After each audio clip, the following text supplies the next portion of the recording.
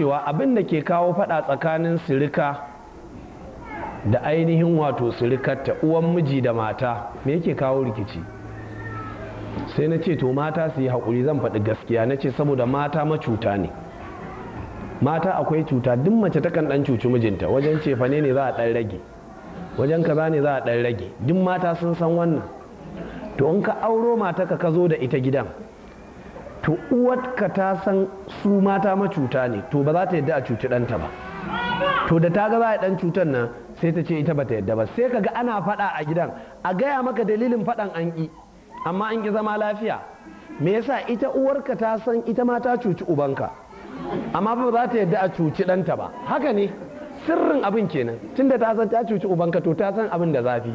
don haka yanzu da ta ga za a ɗan yi wasa sai ta ce ba ta yadda ba. da an zo ana faɗa an rena mu ɗan kaza an kaza an kaza, ba za ta iya cewa sata ake maka ba, saboda ita ma ta san tewa ubanka, amma yanzu tana jin ciwon aiwaɗanta.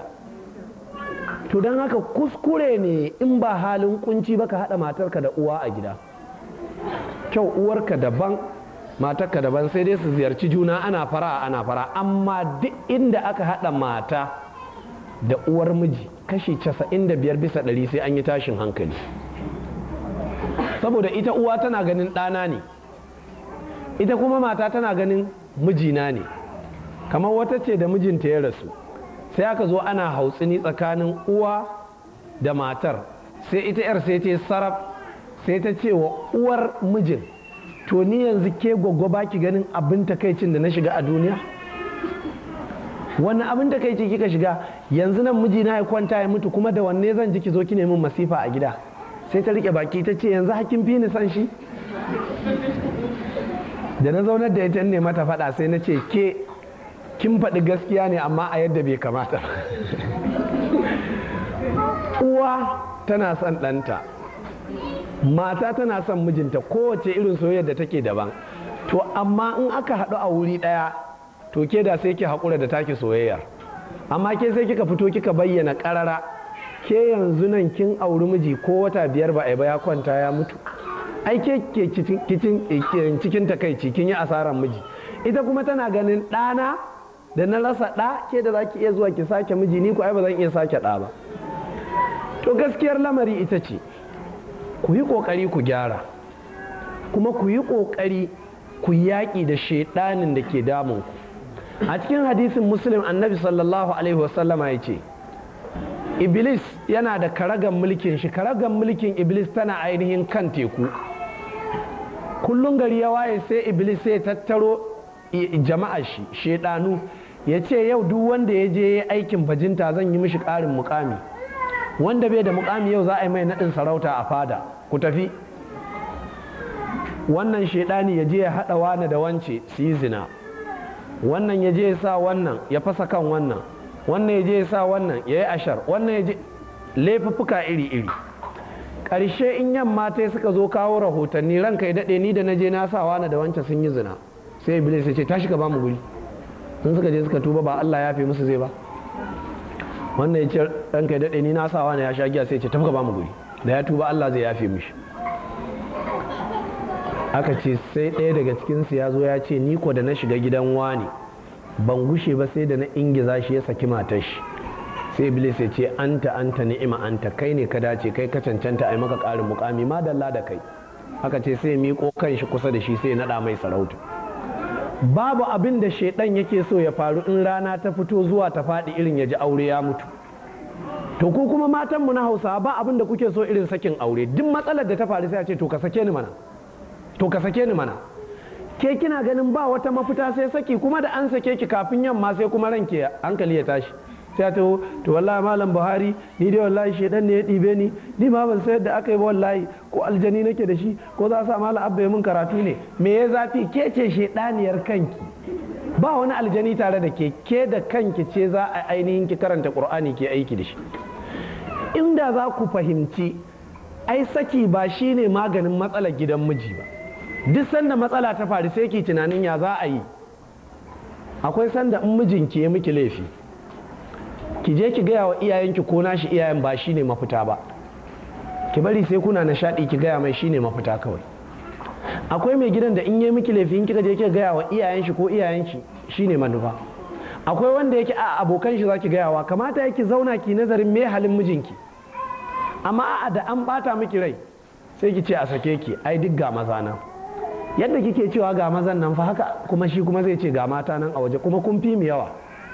A cikin hadisin Bukhari annabi yake cewa ƙarshen duniya mata za su fi maza yawa, har a wayi gari namiji ɗaya yana rike da mata 50. Haka ake fa a yanzu. Yanzu kika dubi namiji ɗaya yana rike da mata 50 ko fiye da haka. Yana da nashi matan, yana rike da uwashi, yana rike da gwaggwa kaza, inna kaza, kaza kaza, ko dai ba su da mazaje ko sun yi aure sun fita, sai ku ga namiji ɗaya yana rike da mata 50 ko fiye da haka ko ƙasa da haka.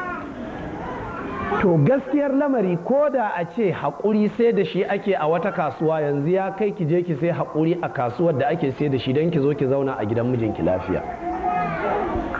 Saki da kike cewa a sake ki, in aka sake ki kika je gidan iyayenki kika zauna, zaman takaici zaki, domin komai yana da lokacin shi. Daga sa'ad da aka haife ki zuwa sa'ad da kika girma, a lokacin kin dace ki zauna gidanku. Amma daga sanda kika je gidan miji, ba inda ya kamata ki zauna sai gidan mijin nan. In kika zo gidan ba ki da ɗaki a gidan, sai dai a haɗa ki cikin wasu ɗakin kannan ki 'yan mata suna nan suna zuwa makaranta, ki ɗauki sabulun su ki wanka da shi su zazzage ki, su ce kina gidan mijinki nan saboda masifa kika kashe aure kika zo nan, gashi nan kin zo kin ƙaran mana da sabulu, ba ruwanmu da masifaki. Ko kuma a rasa ɗakin da za a saki, sai dai a dubi wani ɗaki da ƙaninki ke kiwon tantabaru a sassaƙe, a ce zuba kayanki a nan, shi kuma ya Allah ya isa, ya ce saboda zuwanki gashi nan kin sa tantabarin shi sun gudu. Duk rashin haƙurin ke kawo miki haka. Shi yasa ki rinka haƙurtar da kanki.